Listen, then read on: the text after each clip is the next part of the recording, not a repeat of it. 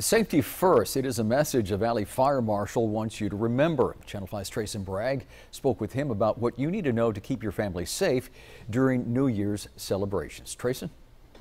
The Hidalgo County Fire Marshal has a laundry list of things we need to remember this season, but he says the most important one is to use common sense.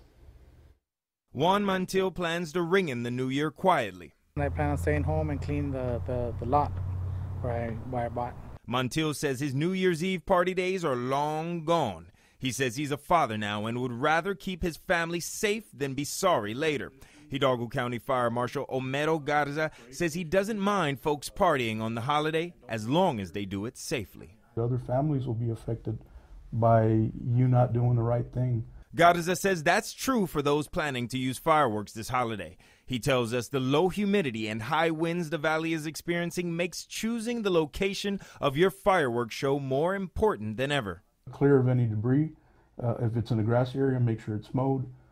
Make sure to keep water handy in case of an accident or a fire. He says as the cold front approaches, attaching a space heater to an extension cord could be a deadly mistake. The cord from the appliance is rated to come straight from the wall, where people will attach a extension cord that might not be rated for that type of energy.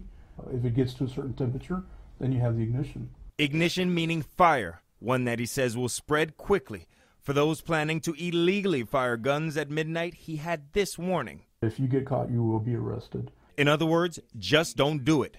Garza urges the rest of us to take precautionary measures when the clock strikes 12. I personally keep my family indoors at that hour just because of what we hear. Garza says in the end, a safe holiday is a holiday well spent.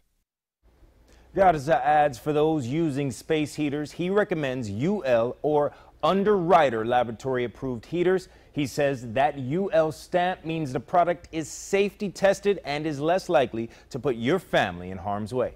In the studio, Trayson Bragg, Channel 5 News at 6.